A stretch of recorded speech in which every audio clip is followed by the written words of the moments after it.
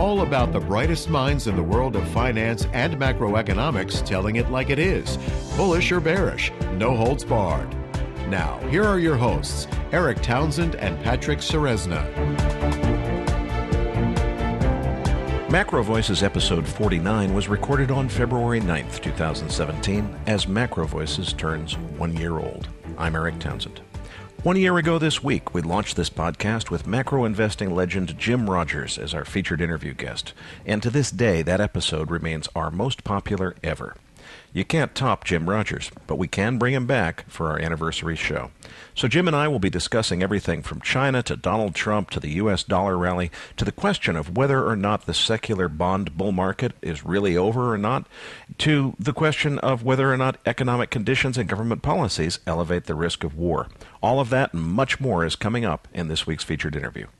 And I'm Patrick Serezna. Eric, that S&P 500 finally broke out above 2,300. Is this rally for real? Well, it's going to be really interesting to find out, that's for sure. I've been saying to myself all week, boy, it looks like we're trying to work off round number resistance at 2,300, and my intention for this show was to predict that we would break out above 2,300. Of course, the market beat me to it. So here we are. I wouldn't be surprised if we retreat back below 2,300 just for a day or two. As some people are going to hear that we got to 2,300, they think that's going to be the top. They're going to sell, and I wouldn't be surprised if it just works its way higher. Now, just to be clear, on a fundamental level, I still think that this market is way overvalued. But on a technical level, breakouts above round number resistance oftentimes have legs, and I think that we're seeing the beginning of that. I wouldn't be surprised if it moves considerably higher. As for my own trading, I'm taking myself out of this game, and I probably sound like I don't have a lot of value to add to listeners on this equity market, because what I've been saying for several weeks here is I have no clue.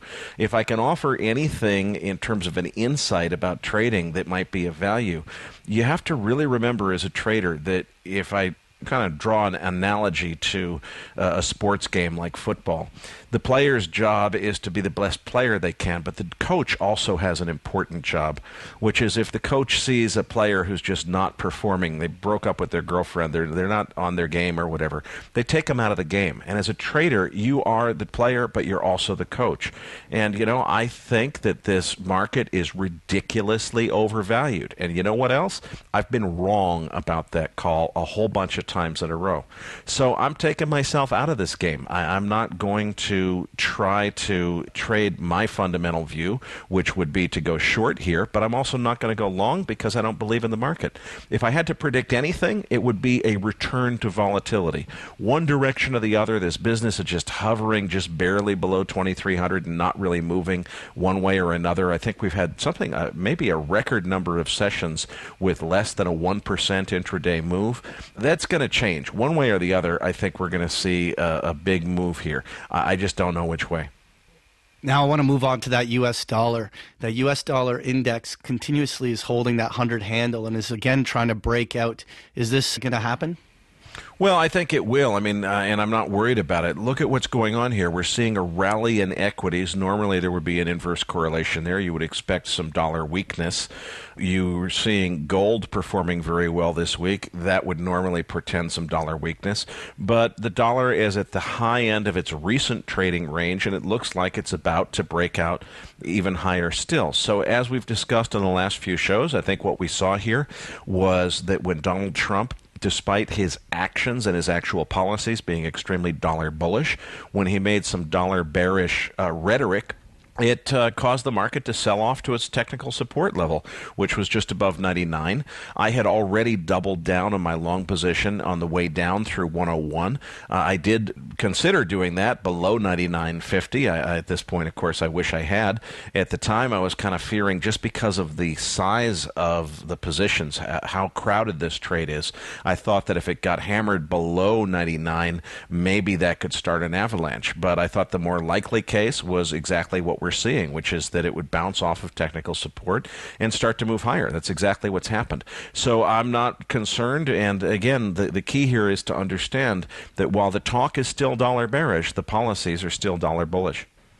All right. Now, what I wanted to really ask you, Eric, is what's going on here with crude oil? That there was that big inventory build that crude oil drops down to $51 like a hammer and then reverses and then is now trading around this 53 level. Where is it going next year? Boy, the market sure is in love with this magic number of 53. I don't know what the heck is going on there. Just to fill our listeners who don't follow this closely in on what's happened, it's been a real roller coaster week. API first came out on Tuesday afternoon saying big build in inventory. A lot of people were skeptical that it could be real. It was confirmed by DOE, a 13.8 million barrel build on national inventory. That's the second largest build in recorded history. At the same time, Cushing, Oklahoma, 1.1 million barrel build on inventory. So you see these huge and unexpected, that 13.8 million barrel national build, that was on the back of about a 1 million to 1.2 million barrel consensus expectation. At the same time, the Gulf Coast saw a all-time record 10 million barrels in a single week on the Gulf Coast alone in Pad 3. That's building to an all-time high in Pad 3 inventories. The talk on the street is that it's a last-ditch effort by OPEC countries to export as much as they could before the cut became effective. Honestly, that sounds to me like people are making up stories to explain something that they don't like. Gasoline did see a relatively small drawdown, but a drawdown just the same of 869,000 barrels. Now, keep in mind, we were seeing 6 million barrel a week builds in gasoline inventories for 3 or 4 weeks in a row. So less than a million barrels drawdown does not strike me as a big deal. That's really the only thing that seems to be maybe sort of kind of bullish in this story at all. Distillates were a de minimis 29,000 barrel build on inventories. So the only drawdown here is gasoline, and it's on the back of weeks and weeks of massive gasoline builds. I don't know where the bullish news is, but if you look at the tape action, what's happened, and incidentally, we also have production up, the rig count is up. I mean, it's all hugely bearish fundamental factors. What does the price do? It gets hammered down on the actual inventory report, but 20 minutes later, the rally starts, and it just keeps on going, and we're all the way back up to $53 after almost testing 51 even. I think the low print on WTI was around 51.20 or so.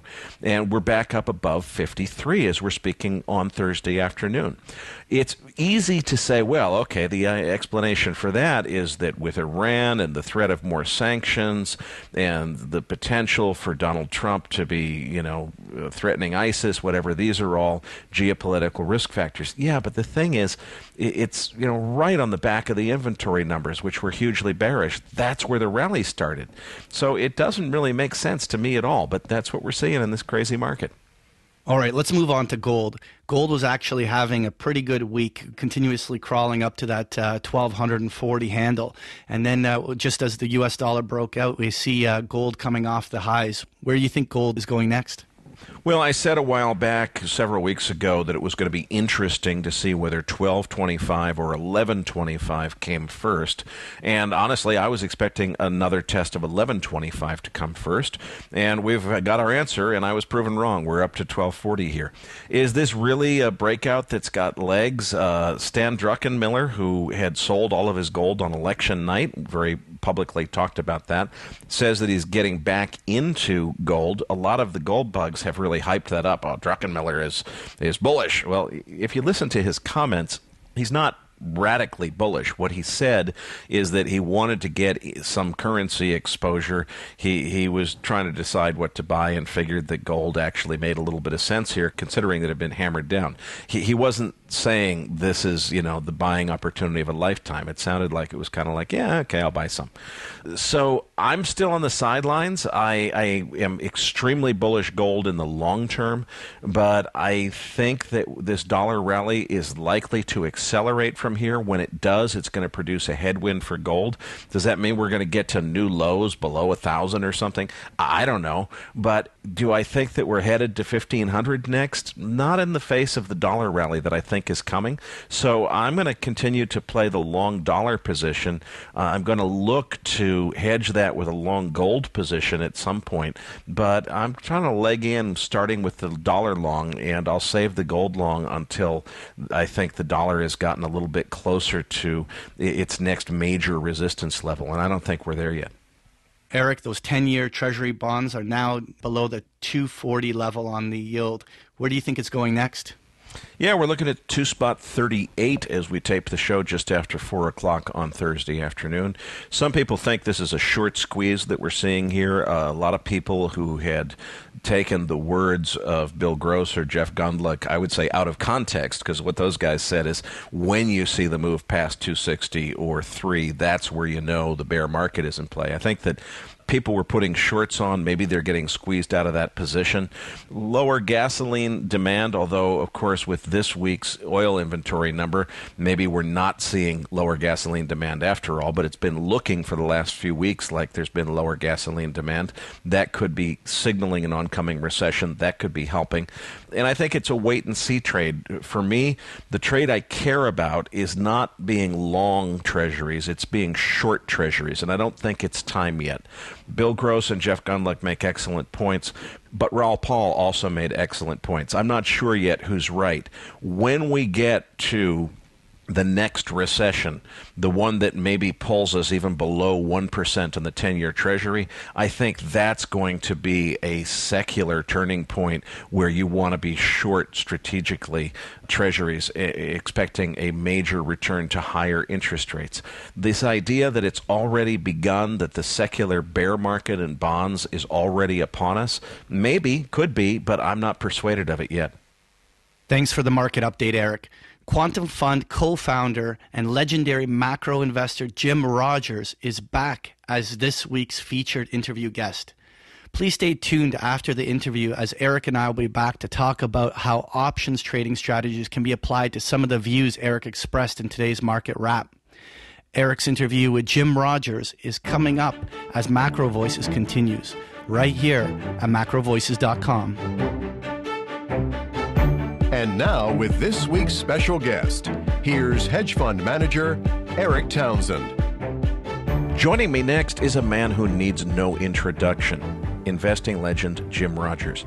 Jim, when you appeared on this program 1 year ago, Macro Voices was brand new. We had no name, no reputation, and no following. Yet despite having no regular audience following at that time, that one interview remains our most popular show ever, with more than half again as many listener downloads as our next most popular interview with fund manager Hugh Hendry much more recently. So congratulations on your top billing status, and I have no doubt that you'll set a new record today. Well, Eric, I think I should hang up now. I should hang up while I'm ahead. Are you kidding? With a record like that, an introduction like that, I want to stop while I'm ahead. Well, before we let you go, let's start with equity markets then, because when we spoke a year ago, you and I were both very concerned about markets being overvalued. You went out of your way to say that you didn't know whether it would happen in 2016 or 2017 or 2018, but you felt that significant downside was ahead for the markets eventually. And if I look back just 6 months ago, a lot of industry luminaries, whether we think about guys like Ray Dalio, Stan Druckenmiller, Carl Icahn, these guys were all casting bearish views for a lot of the same reasons that you and I were. Then Donald Trump was elected president, and suddenly all of these guys turned super bullish. Ray Dalio seems to be backing away from that enthusiasm in the last week or two.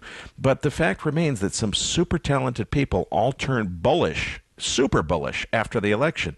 Forgive me, Jim, I'm just not seeing the logic to this. Are you? Well, yes and no. Mr. Trump has said he's going to do some wonderful things. He's going to cut taxes, which is always great for any society, any country. He said he's going to rebuild the infrastructure, which America desperately needs and is good for America. He says he's going to bring home the $3 trillion, U.S. dollars, which American companies have overseas. All of these things are wonderful, wonderful things. And if he can do it, Eric, wow, things are going to be great. But Mr. Trump has also said he's going to have trade war with China, Mexico, Japan, Korea, a few other people that he has named. He swore that on his first day in office, he would impose 45% tariffs against China. Well, he's been there 3 weeks, 2 or 3 weeks, and he hasn't done it yet, but he's still got it in his head, I'm sure. Maybe he's just another politician like all the rest of them. He says one thing and doesn't mean it at all, but he does have at least 3 people in high levels in his group who are very, very keen to have trade wars with China and other people. If he does that, Eric, it's all over. I mean, history's very clear that trade wars always lead to problems, often to disaster, sometimes even to real war, shooting war. So I don't know. I'm not sure Mr. Trump knows. He said so many things, and many of the things are contradictory. Now, if he's not going to have trade wars with various people, then chances are for a while, happy days are here. When we spoke last year, you anticipated even more strength for the U.S. dollar, and as is usually the case, the market has proven you right. But you were careful to say that it's not because the true fundamentals were bullish, but rather you went out of your way to emphasize that people would continue to buy dollars because they didn't know what else to do. And you thought that it could even turn into a bubble. So how have your views evolved a year later? Do you still think the dollar has much higher to go, and if so, how much higher from here? Well, I still own the dollar. The dollar, fortunately, is having a correction now. You know, all bull markets need corrections. Corrections are good. I haven't sold any. I may have even bought more for all I know. No, I still see the same thing, that whatever happens in the world, there is going to be some turmoil somewhere along the line. We're already seeing it in some places. The euro is still having its own version of turmoil and is going to have a lot more this year. So the dollar is going to be, quote, a safe haven. As we discussed last year, Eric, it is not a safe haven, but it is perceived as a safe haven. And in fact, for some countries, it is a safe haven compared to, say, the euro or other currencies. So I still own the dollar. The fundamentals have only gotten worse, but the fundamentals have gotten worse everywhere, except maybe Russia. So I still own the U.S. dollar. Some people have suggested that the strength in the U.S. dollar could cause so many problems for emerging markets that we might eventually see something, let's call it like a Plaza Accord version 2.0, where governments around the world conspire to intentionally weaken the dollar to prevent or contain those adverse effects. Do you think that that's a possibility? Do you see that coming? And is that just something far out on the horizon or something that could happen soon? How do you see that? I've been around long enough to know that anything is possible, no matter how weird it may sound. In fact, the weirder it sounds, the more likely it's probably going to happen. I doubt if it's going to be a Plaza Accord this time around. It's more likely that the dollar is going to go higher and higher on its own volition for some of the reasons we discussed. It will get too high. It will cause serious credit problems for some people, because I got a lot of people that borrowed a lot of dollars. It will also make many American companies less competitive. So it's going to go too high, may turn into a bubble, at which point I hope I'm smart enough to sell it, because at some point market forces are going to cause the dollar to come back down, because people are going to realize, oh my gosh, this is causing a lot of turmoil, economic problems in the world, and it's damaging the American economy. At that point, the smart guys will get out, and I hope I'm one of them.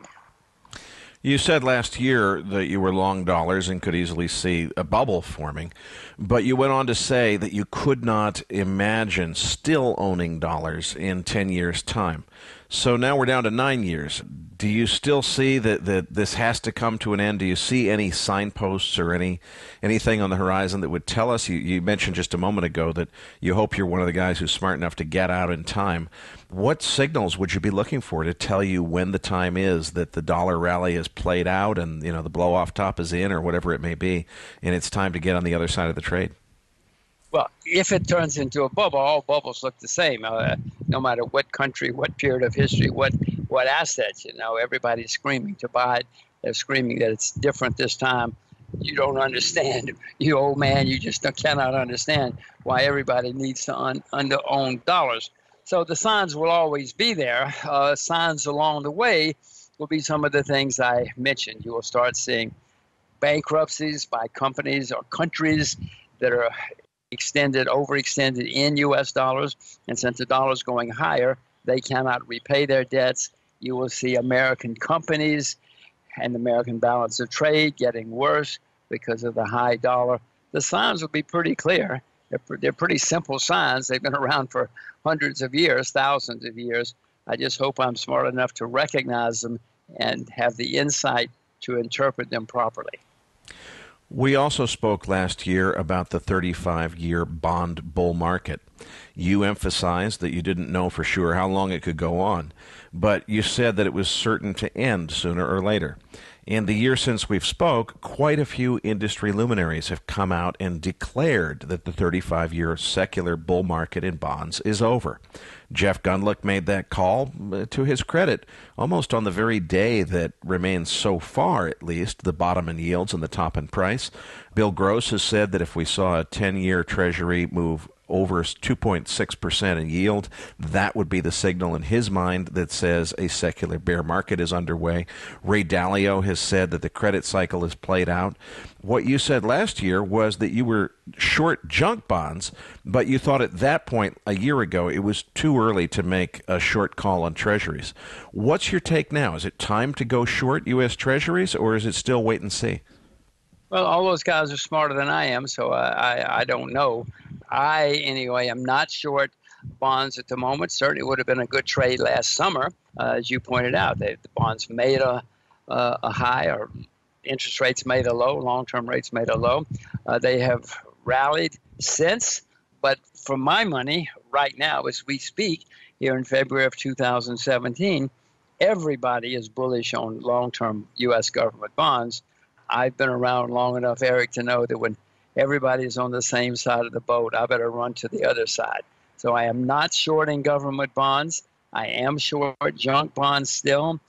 If and when the mood changes and people are less skeptical, if bonds go down and everybody starts saying, oh, bonds cheated me, she lied to me, they lied, then I might be ready to short bonds again, because we're certainly in the process of making a top. When that top comes, I don't know. I'm smart. I'm a very, very, very bad market timer, as you know. I'm a very, very bad short-term trader. So you should ask those other guys to get your timing. Let's come back to the junk bonds. You and I were both short junk last we spoke a year ago. I'm still holding that position today. It sounds like you are too, and it was quite profitable actually for a few months after we spoke. But since then, we've given back some profits. Is there room to think that maybe we stayed in the trade too long, or is this just a pullback? It's hard for me. Obviously the recovery in energy prices has helped junk bonds, but I can't believe this is over yet. How do you see it? Well, I happen to agree with you 100%. The very fact that I'm still short junk bonds, it means it's definitely the timing is wrong. No, when interest rates start going up again permanently, when the bull market really does come to an end in interest rates, government bonds, interest rates are going to go very, very high, Eric, very high. If I told you how high, you would probably hang up now and not listen to me anymore. But in 1981, short-term interest rates in America were over 20%. Bonds were yielding long-term bonds were yielding over 15%. We've had these long bull and bear markets in bonds in the United States, and we probably will again. So when interest rates go higher, the junk bonds are going to get destroyed, both by interest rates and by credit defaults, because many of them are, in fact, junk. The companies are not great credit risk, and they're gonna pay the price. I want to come back to that whole point of interest rates going much higher. I couldn't agree more with you in terms of fundamentals that they should move higher, but I can't help but say, hey, wait a minute. In 1981, the U.S. was nowhere close to $20 trillion of national debt. And now that we are, it seems to me, if you were to go back to historically normal interest rates, even a 6% 10-year yield, never mind 20%, How could that happen without bankrupting the government because it can't service its debt? And what I'm trying to get my head around is, if it can't happen, does that mean that the interest rates can't go higher, or does it mean they do go higher and the government can't service its debt and it leads to a major fiscal crisis? Do you think that when we get to the point where the natural market forces want to push interest rates higher, that governments will somehow contain them in order to keep their debts serviceable? Or do you think it means that governments are headed towards defaults and bankruptcy when we get to the point where interest rates return to their historical norms? I'm sorry, why do you think governments cannot go bankrupt? It's happened throughout history. The norm is for governments to go bankrupt over any extended periods of time, including the countries which are on top. After the First World War, 100 years ago, the UK was the richest, most powerful country in the world. There was no number two. Well, I can remember when the UK went bankrupt in the night, 2 generations later, 3 generations later. Could not sell long-term debt. The IMF had to bail them out. You're not old enough to remember when the French were like that, or the Spanish, or the Dutch. Everybody has been on top. Well, not everybody, but many people have been on top one time or another. They've all gone bankrupt. Why do you think people cannot go bankrupt? Oh, I don't think they can't go bankrupt. I guess what I don't see is there's no IMF to bail out the U.S. The U.S. is big enough that there is no entity to bail it out. So the bailout doesn't happen. Something else happens. And if the something else is a U.S. sovereign bond crisis, I mean, holy cow, Jim, U.S. Treasury bonds are pretty much the safe haven asset and the central bank reserve asset of the entire globe. So if you have a crisis in unserviceable U.S. debt where the U.S. government cannot pay its bills, and that means that U.S. Treasuries no longer have that safe haven value, what happens at that point?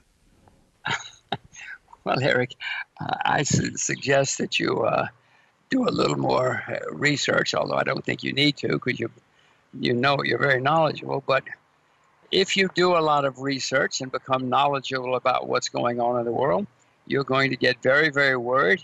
And if you get very, very worried, you're going to, I hope, get prepared, because we're going to have the worst economic problems we've had in your lifetime or my lifetime. And when that happens, a lot of people are going to disappear.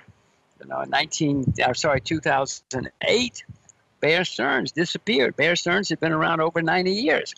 Lehman Brothers disappeared. Lehman Brothers has been around over 150 years. A long, long time, a long, glorious history. Been through wars, depression, civil war. They've been through everything, and yet they disappeared.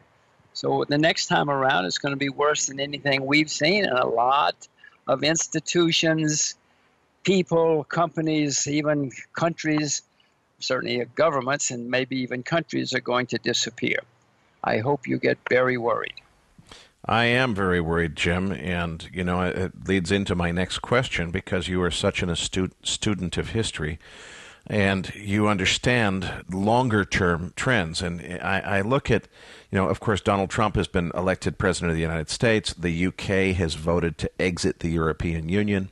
There are movements underway which could lead to referenda in several other European countries that could lead to more countries abandoning the EU. So, as a history student, Jim, what is this global rise in populism and rejection of government authority around the world telling us? It almost feels like, we're headed down the road to revolution, and things are about to come unglued. Am I exaggerating to think it's that bad? Well, let's just talk about some of the things going to happen in the next couple of years, and then I think we can draw further conclusions. There are going to be more movements in Europe, for instance, for countries to split up and for countries to leave the EU. You mentioned France before. There are people in France who want to split the country. There are people in Italy, Spain, Belgium who want to split those countries. They are now going to be encouraged by the fact that Brexit was successful. The Scots are going to have another election about the possibility of leaving the UK. Whether these things happen or not, Eric, I don't know yet. I have views, but who cares? But we're certainly going to have the ongoing turmoil that these movements are alive and well and will be very active and vocal and visible. for a while. Now let's presume for a moment that some of them are successful. Well, if the European Union starts breaking up or the euro starts breaking up, that's going to throw a spanner in a lot of people's works because nobody's really sort of planned on that. Most of the bonds, the euro bonds, none of them, very few of them now, have any provision for what happens if there is no euro. I mean, Italy owns several $billion worth of bonds. Suppose Italy pulls out of the euro and they suddenly say, okay, we're going to pay you back in lira. Well, that's going to confuse a lot of people and cause a lot more turmoil. You have the same sorts of movements in Asia, not nearly as powerful or as vocal yet, but you have the same sorts of, in the United States, there's a movement now for California to withdraw from the U.S. And by the way, in the U.S., there are a lot of people who would like to see California leave the U.S., so it may work both ways. So when you start having bear markets, as you, I'm sure, well know, one bad thing's happened, then another bad thing happens, and these things snowball. Just like in bull markets, good news comes out, then more good news comes out. And the next thing you know, you're 5 or 6 or 7 years into a bull market. Well, bear markets do the same thing, and so we have a lot of bad news on the horizon. I haven't even gotten to war. I haven't even gotten to trade war or anything like that, but, things do go wrong. Well, that was my next question, is we spoke a year ago about a topic that most people don't feel comfortable talking about, but I think you and I recognize that it's probably the most important question there is, which is history teaches us that when economic conditions are like they are now, usually it leads to war, either a trade war or a shooting war.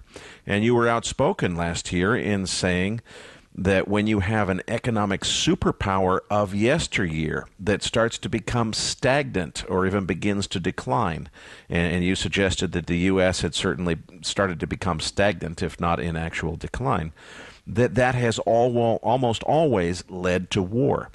So you went on to observe that it's easy to stir people up by blaming foreigners for all of our woes. Now, those probably sounded like crazy words to a lot of people last year, but look at where we are now, a year later. We have an immigration ban against 7 countries that seems to be heating up as one of the most contentious and heated both legal and political battles in U.S. history. So where do we stand in this big picture, Jim? Are we actually headed towards war? Does it start as a trade war, or does it actually begin as a shooting war? What issues and events are on your radar screen in terms of important signposts that will tell us where this whole situation is headed? Well, as we discussed before, whenever things are soft or bad and things are going wrong, people look for somebody to blame. They always, throughout history, wherever we are, whichever country we're discussing, the first people blamed are always the foreigners. They have different color skin, different languages, different religions, different food. They smell bad. Their food smells bad. I cannot tell you how many times I've heard people talk about how, those people, their food smells bad, and they smell bad too. So it's very easy. It's always happened that way, to blame the foreigners, for better or for worse. It seems it is happening, as you point out, in the U.S. again, but it's also happening in other places, Germany, France, Italy, many places. They're blaming the foreigners already again. It's even happening in Singapore to some extent, where I live. Nothing like in Europe at the moment. And as you rile up against the foreigners, most countries historically have closed off one way or the other. They close their borders, they close their economies. And when you close the economy, it leads to economic problems. And sometimes eventually, if you get into real serious trade wars, it leads to bankruptcy and even worse. It's rare, I don't think ever in history, that one country has started a trade war and the other country says, well, that's too bad. Well, we're not going to do anything. We're just going to sit here and let you hit us again and again and again. No, the other countries retaliate. That's the way human beings are. So if country X starts a trade war, then country Y hits back. And then country X hits back, and country Y hits back. And the next thing you know, countries C and D and E are involved as well.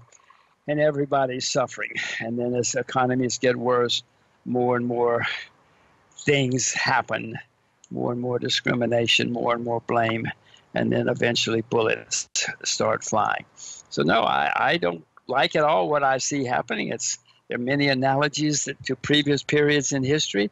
Before the First World War, this sort of thing started happening, and certainly before the Second World War, this sort of thing started happening.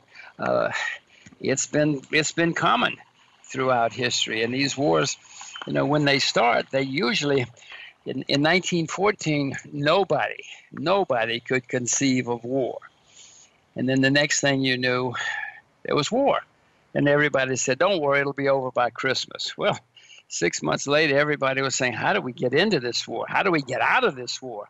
It's absurd. It's ludicrous, etc." And that's been the case for most wars. If you go back and look, some bureaucrat throws his weight around. The next thing you know, another bureaucrat throws his weight around.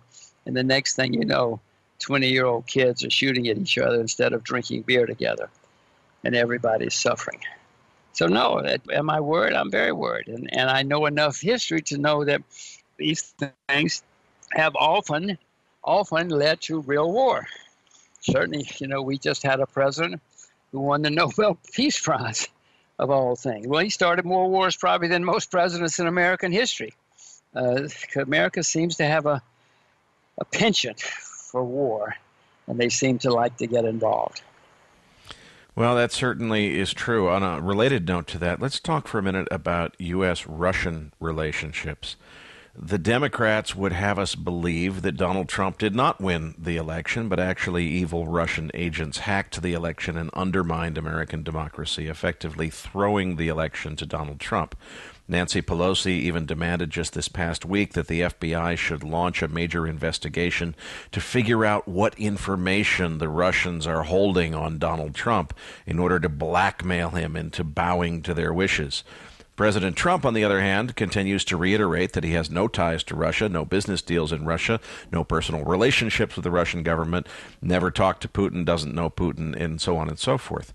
And he's been particularly outspoken in saying that getting along with Russia is a good thing, not a bad thing, that America should strive to get along with Russia, that he hopes to get along with Putin, even though he says that he doesn't know him. And President Trump has suggested that it is the Democrats who are trying to start World War III with all of their anti-Russian rhetoric and accusations. Now, you're the history and world affairs guru, Jim. Are the Russians really the bad guys here, or are they being scapegoated in order to facilitate an American political rhetoric campaign against the president? Well, I do know that during the last administration, Mr. Obama's administration, as you probably remember, we tried to pull off an illegal coup in Ukraine. We got caught at it. What's her name? Victoria Lundgren, whatever the woman's name in the State Department. There are several pieces of evidence where we know she tried to instigate an illegal coup. Then, of course, the Russians outsmarted us, and so the State Department started blaming it on the Russians, and the hype against the Russians has gotten bigger and bigger ever since, after we tried to instigate the illegal coup in Crimea and Ukraine. So yes, we are certainly at fault to some extent, and obviously when you're caught, you got to keep the rhetoric up and keep throwing more and more accusations, and so the State Department has done that. I know that before that illegal coup, Obama, Bush, everybody was trying to be friends with the Russians, rightly so. The Cold War had ended long ago. The Russians wanted to be friends with America. We didn't need NATO anymore. Who needed the Cold War, et cetera? All the money we were spending on some of these arms manufacturers and soldiers. So until the illegal coup took place, we were all trying to be great friends. You remember George Bush said, I looked him in the eye, and he's a man I can admire and work with, etc. So now, of course, the Democrats, especially since they lost the election, are trying to blame it on the Russians. It's unfathomable to me how the Russians could have determine the outcome of the election. Maybe they planted a story or two, but so what? It's inconceivable to me that the Russians could influence, much less determine the election. I think if we start having investigations of illegal voting, I'm afraid we're going to find more for the Democrats than for the Republicans. Places, big cities in America, I won't name names, but so far the few investigations that have taken place, we find that the voting irregularities are in big cities, which are Democratic strongholds. Let's move on to precious metals next. Last year you said that you owned gold and you weren't selling it, but you were also quick to say that you weren't buying any more either. You thought that better buying opportunities might still lie ahead, and you were holding off until they materialized. What's the update on your outlook for precious metals in the months and years ahead? Well, the same way. I still own it. I'm not buying any more. The gold more or less went up, went down. I suspect gold today is where it was back then, maybe a little higher, maybe a little lower. I'm still sitting and watching. I want to own more gold. I want to own more silver, but I want to own it at a lower price, which I expect. Now, Eric, I repeat, I'm the single worst market timer in the world. So gold may not go down ever again. If it does, I hope I'm smart enough to buy more. If it doesn't, I own some. Well, I'll repeat what I said 1 year ago, which is I don't believe you're the world's worst market timer. I think you're actually a little bit better than that, as evidenced by your 4,200% in 7 years track record when you were running your fund. But let's move on from there. Well, it was just a little bit. That was a long time ago. And second of all, it was 10 years. It wasn't 7 years. But it doesn't matter. I mean, it's not that important. It was a long time ago. Okay. Well, I still will add a little bit more credence than you take credit for to your abilities in the markets.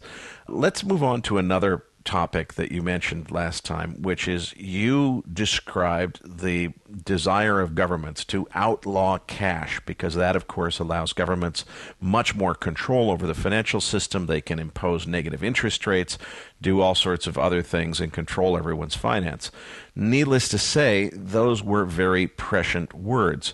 So many government officials and academics have come out in the last year, particularly from Harvard University, Ken Rogoff, professor there, calling for an outright ban on cash in favor of purely electronic currency systems. The European Union has already floated proposed new regulations that would limit cash transactions.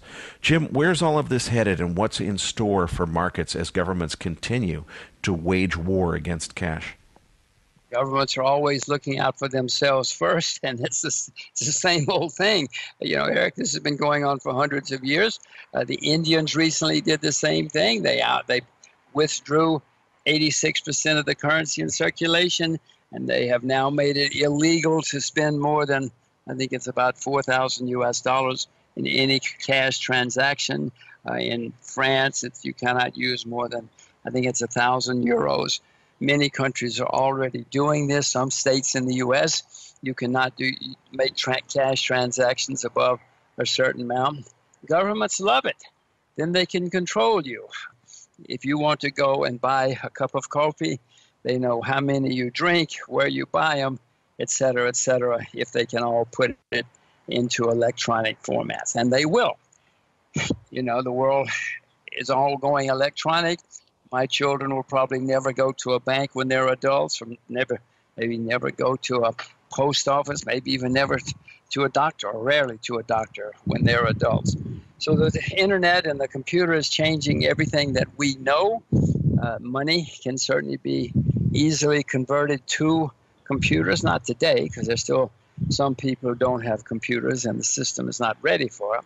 But it can be done, and when it's done, the governments are going to be very, very happy. They're going to say they're doing it for our own good, Eric. This is not for them. This is for our good that they're doing this, but it's coming, and it's going to be a whole different world in which we live. Probably we are not going to have as many freedoms as we have now, even though we already are losing our freedoms at a significant pace.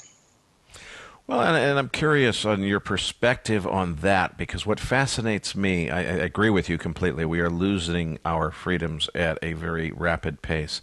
If I imagined human beings in a free society, in a society that celebrates freedom, losing those freedoms, I would envision a lot of people, under tyranny, whining and complaining and groaning about how horrible it was that the tyrants, their overlords, were controlling them. But we seem to have people cheering in the streets for this, Jim. It seems like most people are duped into believing that this loss of freedom is a good thing. The government's fighting terrorism, and we're going to be safer as a result of forfeiting our freedoms. What does history teach us? Is this part of a cycle? Is there a reason that people are reacting this way? Because certainly in other times in history, people have been very, willing to die in order to avoid losing their freedoms.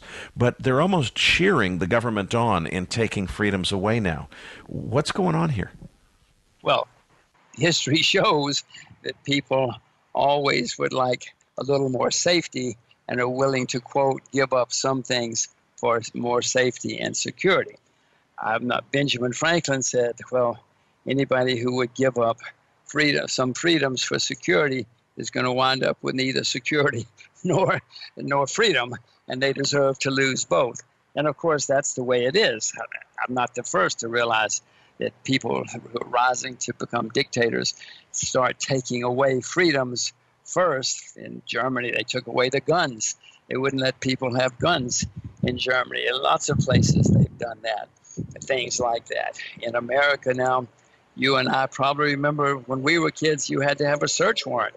Now they can just break your door down if they have what they consider enough good reasons. They don't even have to go to the court and get a search warrant anymore. So it's already happening. And if you said to somebody, did you know they could break your door down? They said, they're not going to break my door down. I'm not a terrorist or a drug dealer. Well, that's how it all starts. People say it's okay, but then the next thing you know, they're breaking your door down too. So it's already happening. Do I like it? No, I don't like it, but I'm not the first. What was his name? Goebbels, the German, who said if you say something to people enough times, they believe it, no matter how absurd it is. And you and I have certainly seen it in the news in America. If you say something enough times, people believe it, and it becomes politically correct. And then you can't even say something that's not politically correct in America anymore. Jim, you have achieved some utterly amazing things in your life. When most people think about going for a ride on a motorbike, they're imagining a trip around town. You literally rode your motorcycle around the entire planet while being followed by a film crew, and of course that story was chronicled in your first book, Investment Biker. When you decided to take your new wife for a drive in the countryside, you had a custom Mercedes built and you took a trip through 116 countries. That story, of course, forming the basis for your second book, Adventure Capitalist. Jim, if I'm correct, you're going to be turning 75 this October. That's 3/4 of a century on this planet. Is there anything left that you haven't done that you still want to do? Is there any goal that you have? And what have been the most rewarding and interesting experiences in your life? Right now, Eric, I am having a wonderful adventure. I've got 2 little kids. I never wanted children when I was all my life. In fact, I railed and advised people not to have children. I explained that children were a horrible waste of time, money, energy. I was never going to be so foolish as to ruin my life by having children like all those saps who had children. Well, I was totally wrong, Eric. I had my first child when I was 60, my second when I was 65, and it is absolutely extraordinary, these 2 little girls. I hope that everybody listening to this who has not had children goes home today and starts working on having children. Take a day off if you have to. You probably shouldn't take a day off these days. These are difficult times, but go home for lunch, have a lunch hour with children. You cannot believe how much fun and what a great adventure it is. Now, I think in my case, it's probably better that I had children later. If I'd had them when I was 20 or 30 or 40 or something, it would have been a disaster for me, for the mother, for the children. But everybody has to figure it out and do it at their own time. But this is the most wonderful adventure that I've had so far. So you ask what I'm doing next. What I'm doing next is these two little girls right now. And when they get older, I want to take them to some more adventures. But they're too young right now. Well, I must say it has been exciting for me having heard your story, following your work, reading your books over the years. I remember hearing those first stories of your decision to have children and your desire that they grow up in an environment where they could learn to speak fluent Mandarin and so forth. Watching your daughter's YouTube channel and seeing her interview you in perfect fluent Mandarin, it's fascinating to watch the realization of your goals. And I would note that her Chinese is a lot better than your Chinese is, Jim, and mine as well. My Chinese is non-existent, but when I show videos or when I put them on the stage in front of Chinese audiences, they always gasp. I mean, they just gasp out loud because they're so shocked at how good the Mandarin that my little girls speak is. So that goal, I moved to Asia to make sure my children spoke good Mandarin and know Asia. That part has worked. It will not make them successful, Eric. Just because you speak English and Mandarin will not make you successful. But if they're working in a Chinese restaurant, at least they're going to be the maitre d' instead of the dishwasher. So hopefully they will have some kind of future. That sounds really exciting. I can't wait to hear about what adventures you take them on. But before we close, your latest book is called Street Smarts. Please tell our listeners what that book is about and what they can expect to learn from reading it. Well, my agent and my publisher came to me and said, why don't you do a book on how you got from Alabama to you are in Asia with two little children speaking Mandarin? How did all this happen? It must be something, must be a good story. You've written a few stories about things. Why don't you put it all together? And I said, nobody would care. Nobody would be interested. But to make a long story short, I did it. Many people tell me it's the best book that I've done so far. I certainly enjoy it. It pulls a lot of things together. I certainly am glad I did it so that my children will know, if nothing else in the future. It's a memoir, if you will. I'm a little embarrassed to use that term about anything with me, but yes, it's a memoir. Well, I certainly enjoyed reading it, and I can't wait to read the next book about the adventures that you take your daughters on. So, Jim, thanks again for another fantastic interview. We really appreciate it. And Patrick Ceresna and I will be back as Macro Voices continues right here at macrovoices.com. Macro Voices is a listener-driven program. Please email requests for specific future interview guests to requests@macrovoices.com. You can email questions for the program to mailbag@macrovoices.com, and we'll answer them on the air from time to time in our mailbag segment. We also welcome your suggestions for how we can improve the program. Now, back to your hosts, Eric Townsend and Patrick Ceresna. What a great interview, Eric. Again, we have another great macro thinker that remains bullish that U.S. dollar. I could not agree more as well with Jim and yourself about junk bonds. Funny that several weeks ago I published a long treasury short junk bond trade pairing for my bigpicturetrading.com members. Anyway, what's on your mind to discuss this week? Well, last week we got into the topic of options with a focus on credit spreads. We went into so much detail that we didn't have time to get to one of our listeners' requests, which is that we discuss straddles on indices, particularly the S&P 500. In the market wrap, I said this week that I could see a big move coming in the stock market, but I just don't know which direction.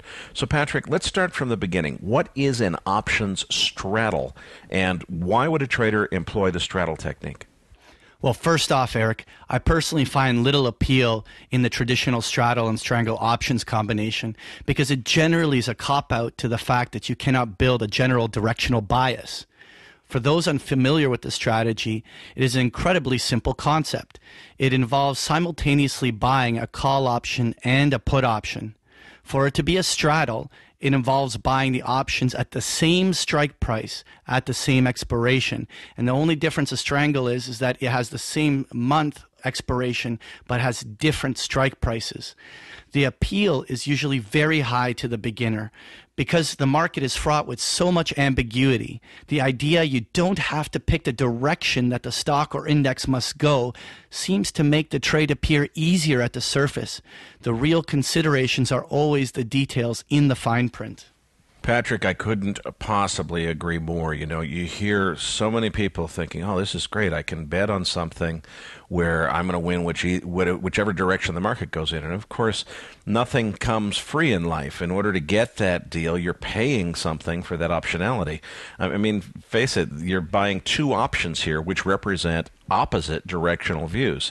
So in a lot of ways, a straddle sounds to me like, let's go out and buy non-refundable airline tickets for the exact same dates in February, both to Miami and Vancouver, so that once we make our decision on whether we want to go for a ski holiday at Whistler or a beach holiday on South Beach, we're going to have tickets either way. Well, that strategy only works well if you have a rich daddy who's paying for the airline tickets. So share with our listeners some of the substantive considerations and drawbacks and why would this strategy still make sense? Well, the key is to anchor yourself on the fact that options are priced based upon probabilities. So when you are buying a directional option, you're already paying a premium that fairly accurately reflects the probability of you making money.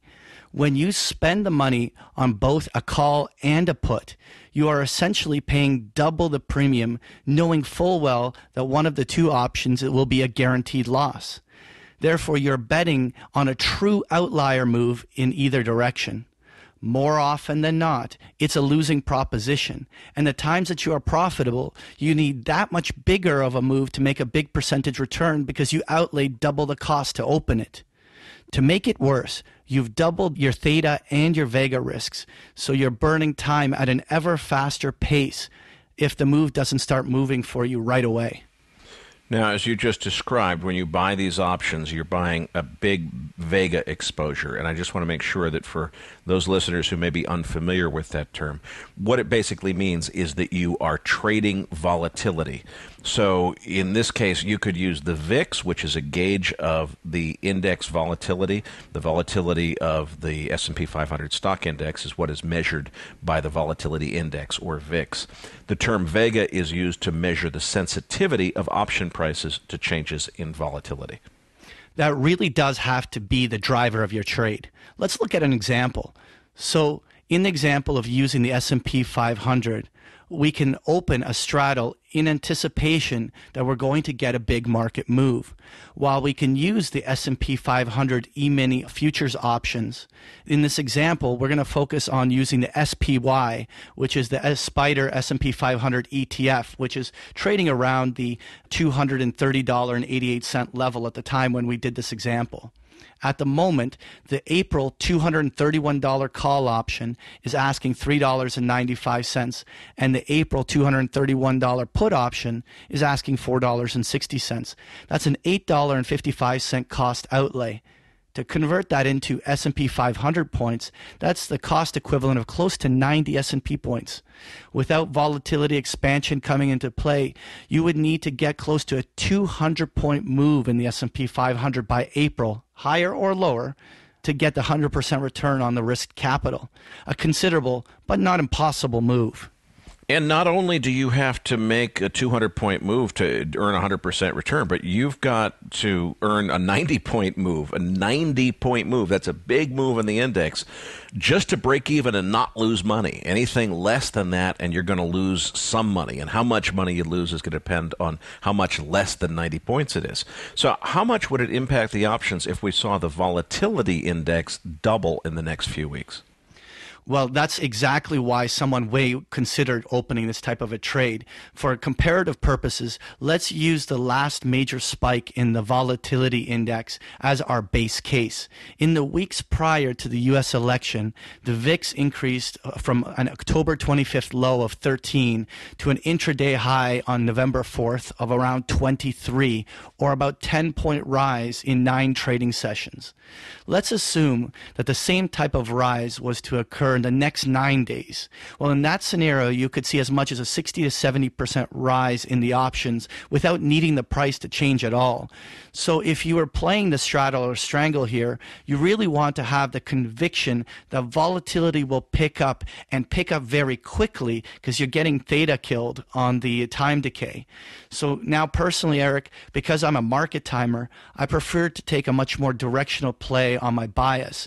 And so when I do straddles or or strangles, I tend to ratio or calendar them to express that bias. Okay, but wait a minute. What you're essentially saying is, as far as you're concerned, the only good reason to buy a straddle or strangle is because it's effectively a way to play a bullish view on volatility. In other words, the VIX is going to increase dramatically. And what you're saying is that's the only good reason to do this trade. Well, if that's the case, wouldn't it be simpler and more efficient just to buy VIX futures if you trade futures, or the VXX ETF if you don't? Well, that's an excellent point, but it brings up an entirely new conversation about the different ways to trade volatility itself. When dealing with the VIX futures, you have to deal with the term structure of the futures contracts and, more importantly, the huge negative carry that's built into them. The worst is that for many beginners that turn to the volatility ETFs like the VXX rarely understand that the ETFs have to consistently roll forward the negative carry, which is always bleeding them out of their net value. Okay, we should probably stop there because we've got to introduce the concept of volatility as an asset class to start with. You bring up quite correctly, there's carry issues, there's contango issues, term structure issues. There's a lot to understand here. So let's do this. Let's table it for today, and we will make a decision right now that the topic for next week's discussion after the feature interview will be volatility trading. So we'll come back to the subject next week. Meanwhile, we've received several emails from listeners saying that they like this option strategy coverage. So we're going to keep that coming, but please keep those emails coming. My last question to Patrick about straddles and strangles was inspired directly by a listener email, and your feedback helps us to keep this part of the program interesting. For those of you who are really serious about this stuff, Patrick is in the business of teaching people to trade, and options trading is just one of his course offerings. You can go to bigpicturetrading.com to learn more about Patrick's online education programs. Thanks, Eric. I look forward to sharing many more insights with our listeners in the weeks to come. Anything else you want to add before we close things up? Well, I want to thank you, Patrick, not only for this options coverage, but what our listeners don't see behind the scenes is you have really been just knocking grand slams in terms of guest recruiting. So we've got some fantastic guests coming up in the next month. Stay tuned, folks, to Macro Voices, and particularly, we need your help. Retweet us when we announce the show. Tell your friends. Forward your Research Roundup email to your friends and colleagues. And we've got a new way for you to help us to promote the show. Can you imagine a world where every single financial website in the world has a Macro Voices player right on its homepage? A little button with a Macro Voices logo, and all you do is click on it, and it pops up a window that shows you this really cool Macro Voices player that allows you to navigate through any one of our episodes, from this week's interview with Jim Rogers all the way back to the very first interview with Jim Rogers a year ago. Well, guess what? We have the technology, as they said at the beginning of the $6 Million Man. We can embed them. We can make it better than it was, but we need your help persuading all those webmasters to do it. So if you're interested in this, take a look on our homepage. Look in any one of the guest interviews, including this one, for a link that says More Embed Options. And on that page, you'll see a little button that says Macro Voices. Just click that button and it pops up this really cool player that lets you play the show.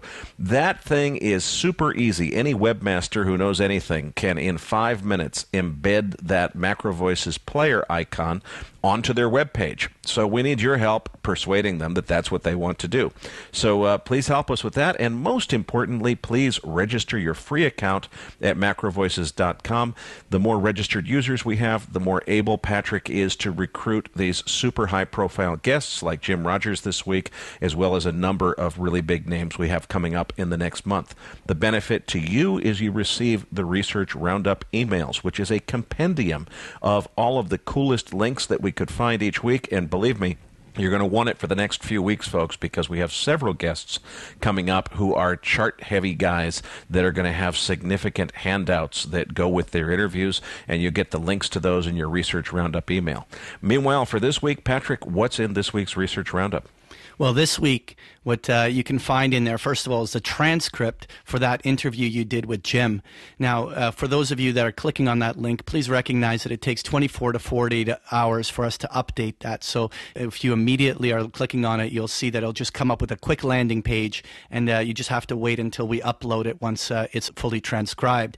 Now, in addition to that, we have a link to the Telegraph article by Ambrose Evans Pritchard, which discusses Asia's top banks warn that Chinese capital flight is becoming dangerous. To stay in that China theme, we'll have another Bloomberg article where they're discussing China's reserves edging below that $3 trillion level as the yuan pressure continues. As well, we have a Reuters article talking about union credit write-downs as a ringing the alarm bell for Italian banks. You'll find this and so much more in this week's Research Roundup. So that does it for this week's episode. We appreciate all the feedback and support we get from our listeners and are always looking for suggestions on how we can make the program even better. For those of our listeners that write or blog about the markets, we'd love to share your content with our listeners. Send us an email at researchroundup@macrovoices.com or tag it with the MVRR hashtag on Twitter, and we'll use it in our weekly distributions. If you have not already, follow our main Twitter account at MacroVoices for all the most recent updates and releases. You can also follow Eric directly on Twitter at Eric S. Townsend. On behalf of Eric Townsend and myself, thanks for listening, and we'll see you all next week. That concludes this edition of Macro Voices. Be sure to tune in each week to hear feature interviews with the brightest minds in finance and macroeconomics. Macro Voices is made possible by sponsorship from BigPictureTrading.com, the Internet's premier source of online education for traders. Please visit BigPictureTrading.com for more information. Please register your free account at macrovoices.com. Once registered, you'll receive our free weekly Research Roundup email containing links to supporting documents from our featured guests and the very best free financial content our volunteer research team could find on the internet each week. You'll also gain access to our free listener discussion forums and research library. And the more registered users we have, the more we'll be able to recruit high-profile feature interview guests for future programs. So please register your free account today at macrovoices.com if you haven't already. You can subscribe to Macro Voices on iTunes to have Macro Voices automatically delivered to your mobile device each week free of charge. You can email questions for the program to mailbag@macrovoices.com, and we'll answer your questions on the air from time to time in our mailbag segment.